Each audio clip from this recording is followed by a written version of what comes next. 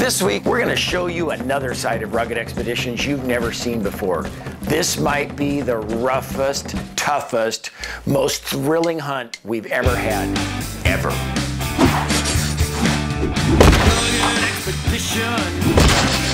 Presented by the Pepe family's Jonas Brothers Studios of New York. Museum quality taxidermy since 1908. We're back in South Africa. The land of all kinds of animals, tough conditions, a true rugged expedition, a place where you've really got to be ready for the rough and tumble environment that you're going to be staying in while you're there. Skulk. Welcome. We made it. I see the luggage all showed up, huh? We're traveling light again, you can see. Exactly. Man, this place looks awesome. This doesn't really look like our normal rugged expedition stuff, though. Are you allowed to say that? No, I think that the deal is this week we can't show any of this stuff. Okay. What's up? Sometimes I'm telling you, it's hard to get the editor to do what you tell him to do. I said, look, don't show this stuff. We're rugged expeditions. We're supposed to be tough guys, not staying in fancy places like this. One of the best things about being in South Africa is all the different species you can hunt here. It's incredible, the numbers. I think there's more than 30 different species available to someone coming down here to hunt. Today is springbuck, one of the coolest animals around, found right here in South Africa. Even with the springbuck, there's a bunch of different kinds. You got the copper, Kalahari springbuck, but today we're going after the good old-fashioned springbuck. This should be good. Springbuck love the wide open spaces where they can spot a predator from up to a mile away, especially two-legged ones.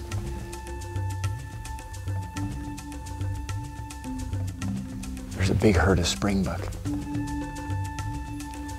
There's a good bush up here. I think I can sneak up to it.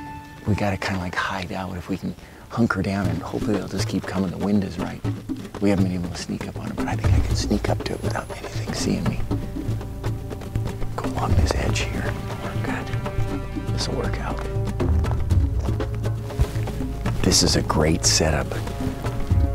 We've got this pile of bushes right here out in the middle of nowhere. There's a pond right here next to it. And we saw some springbuck coming from way over there, and they were heading this direction. And they're kind of feeding along and chasing each other around, but we haven't been able to get within 500-600 yards of these things. And then they're running when we see them at that distance, so we're hoping that we can cut them off at the pass as they come this direction. Might be our only chance. It's probably still gonna be a long shot. The eland were leading the pack, and when I saw them walking within 150 yards of the pond, I figured, okay, here we go. Boy, these steenbuck, they just never stand still. You're just running. Oh, jeez. Right behind us. Right back there. Oh, this could work out good. I don't really see a big, oh, there's one. Right at the back. On the far right.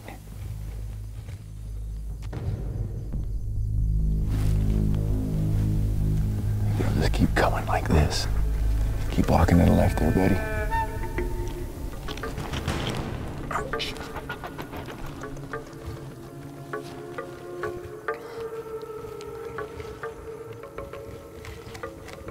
And people ask me why I use a bipod. Carry it around all the time, because here's a perfect example. All right, we got him at.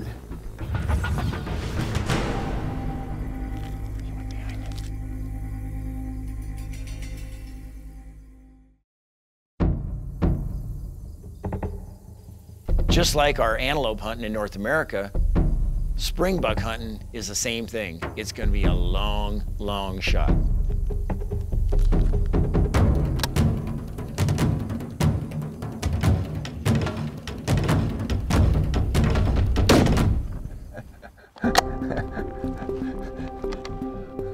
I love it when they fold like that. I mean, talk about dropping him in his tracks. I mean, knocked him cold. Yes. Let's go see. What an incredible little animal, huh? Look at these. The South African springbuck, the national emblem, animal that's indigenous to this area where we're hunting at. They're just beautiful, huh? Look at them. Look at the white on them. Cool horns, the way they come up like this, like a leer. Got the stripe on them. Little fancy pants, this one. And then this is a cool feature here. Check this out. On their back, when they're showing off during breeding season and that, they flare this white up like this. You'll see them sometimes out in the field and they're showing off with this kind of like a mane that sticks up. But what a cool species, unique to only this area of Africa. You don't see these up in Tanzania or any place like that. Another great reason to come to South Africa hunting. Long shots, they're really smart. Kind of like hunting our pronghorn in America. Same kind of deal, open terrain, almost looks sagebrushish, except this has all got thorns, but really neat. Wow. It's so great to be hunting in South Africa. I just love this stuff. It's too bad we can't show just how nice it is. Because if we did, it would surely ruin Rugged X's tough guy image. That's for sure. Did I tell you I got a TV show in America? Yeah, you told me. Saturdays at noon? Yes, you did. Okay. Hey, what you doing? We must go hunting. 5 more minutes. I just need 5 more minutes and I'm in. I'll be right there. Rugged expeditions. You know, I'm kind of a big deal in America. I thought they weren't going to show that part. Who's in charge around here? What happened to my show, you guys? After one of the toughest mornings I've ever spent in the African wilderness and barely surviving the harsh environment, we continued on our quest to collect one of the rare Bantubuck antelope.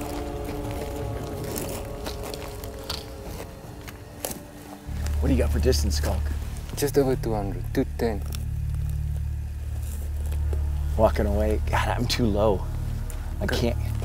Go to the next anthill. There's a bigger one in front. Go along. That one right there? Yeah. Let me see if I can get that one. There's a small herd of Bantubuck that's let us get about 400 yards, 450 maybe, away from them. It's just too much out here at this distance. There's a bit of a wind, but I think we can get behind some of these little ant hills and maybe make an approach where we can get a decent crack at them. Bantubuck are nervous little antelope. They might let you get into about 800 yards away, but then they're gone. It takes the right setup with the wind in your favor just to get within killing range of these rare trophies. Getting my breathing in place. There he is. Dropped him in his tracks.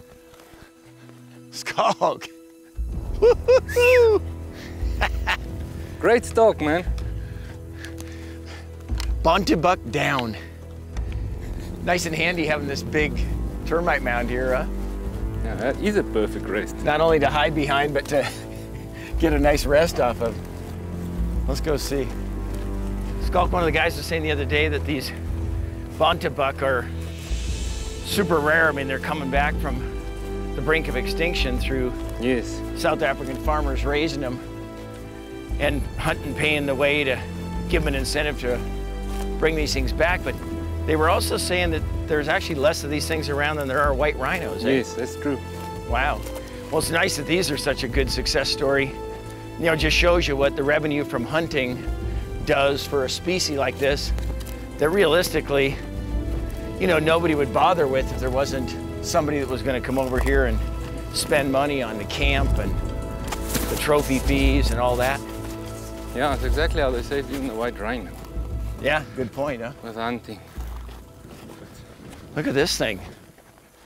Woo! Right on, Skulk. Nice one. I'll say. Look at the color on him, huh? And gorgeous. Wow, look at this. Kind of got dusty when he bit the big one. Look at the black back here, this white belly, the white undersides like this. Just chocolate on his belly stripe right there. Man, these are gorgeous animals. Look at the horns. Oh yeah. Bontebuck, white face like this. You can see he's open right in here. Got all the black markings on Thanks him. a million. What a Great gorgeous trip. animal, huh? This is awesome.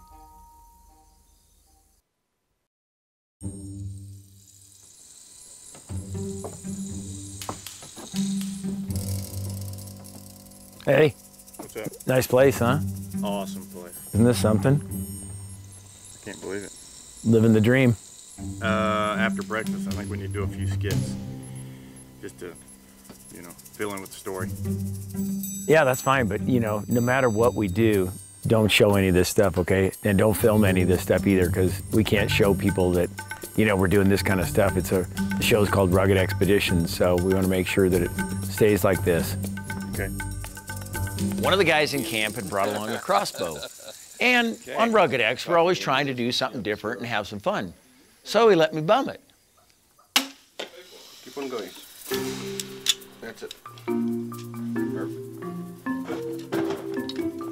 Maybe it's just my psyche, but having your foot down there when you're doing it just doesn't seem right. Got out, took a few practice shots with it. This thing is right on the money. A little right, maybe? I'm not sure. I'm sure it was right on the money. Let's go see.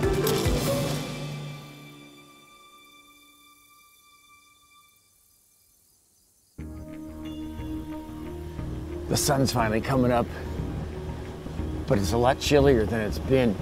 It's not very often you come to Africa and it's colder than hell, but it's nice and crisp. Kind of reminds me of home. We're trying something different today.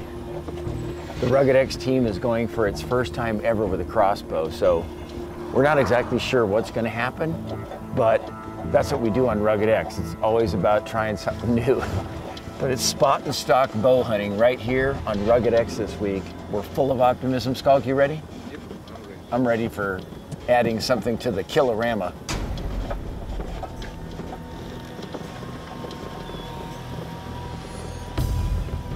So here's the bulls. I don't have a rifle, but we got a crossbow. Now, never having shot anything with a crossbow, this could be interesting.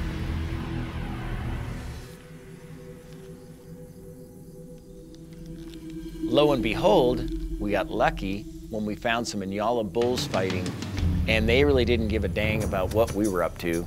They were just intent on beating the crap out of each other over some female that was not that interested in any of them, to be honest with you.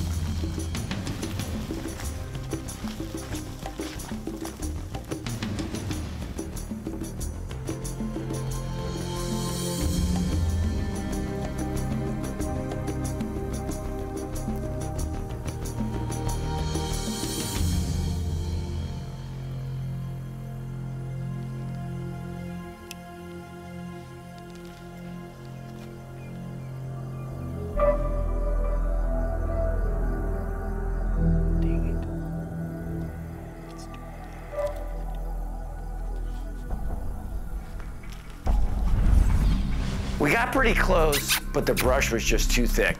No shot. Time for a different approach. The Nyala bulls are in full rut, and they are busy showing off for each other. Maybe now I can get in for a clean shot with the crossbow. Just like our white-tailed deer, Nyala seem to forget all about silver-haired predators during the breeding season.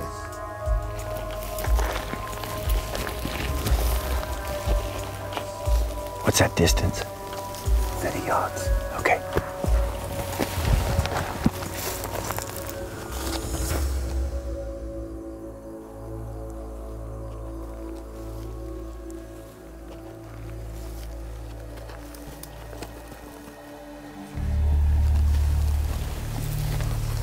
There he's broadside now. No, it's not that one, Alain. What? It's not that one. We need the one with the blood on his neck. Not this one. Where's the other one? Is that him? Behind? It's about 60 yards away, inside that dark bush there. Behind this one. We'll just go like this. There, that one's walking away. Yeah, let him walk away, then we go. He's right there.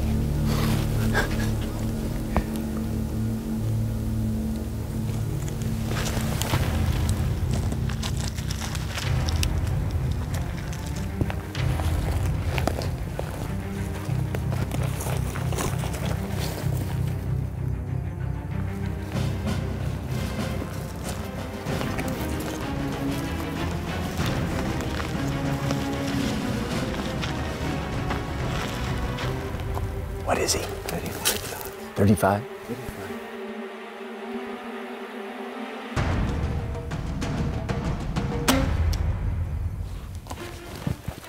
That was a good shot. It looked like it hit him, Yeah. quartering away. Just take another arrow for in case, just to be safe. My first crossbow shot. Whew. I gotta admit to this, my buck fever. The shot felt good, but I always get that little feeling of doubt in my guts when I'm following up a blood trail. The shot was right here. Here's the arrow. Haha! I'm never really sure what's happened until I finally find my prey finished. Pass through. Good shot. Painted that bolt red. Look at that.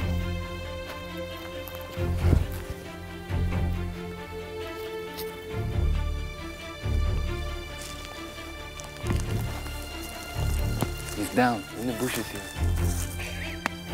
Good job, man. Man, Is he dead? he's dead.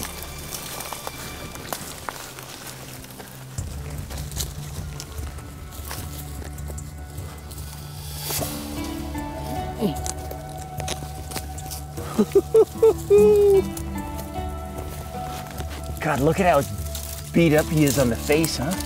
Yeah, I'm fighting. There's other bulls. This is the blood we saw here. On his face, jeez, look at that. Oof. So, I mean, the way they're fighting, Skulk, they just are going full tilt, like, with these sharp horns. Yeah, It's amazing that you don't find them dead around here the way they're beating the crap out of each other. they do kill each other. Really? Yeah. Let's try and drag them out. We can get some glamour shots out here. Yeah. Look at this bull. When we crossed the road, we could see this red on his ear, and it's all been bleeding down here. This just happened just now. He's got a big hole in his face right here. Get out of there. He's got another one right here in his neck right here. He's got another one right here. These things, when they fight with these sharp ivory tips like this, they go at it, I mean, more aggressively than any other animal I've ever seen. And, you know, when they lock up like that, you get two equally matched bulls, somebody's going down. This guy was, and, you know, if you got a choice between the two of them, that other one was probably in the same category as this. I'm taking the wounded one. I mean, give the guy, you know, his due. He's done.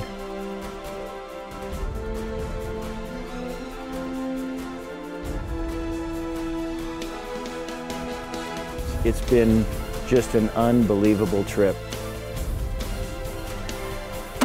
Whew! Nyala bull. What a trophy.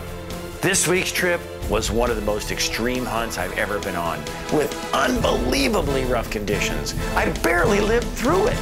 But I guess that's why they call the show Rugged Expeditions. The good news is they didn't show me in the bubble bath.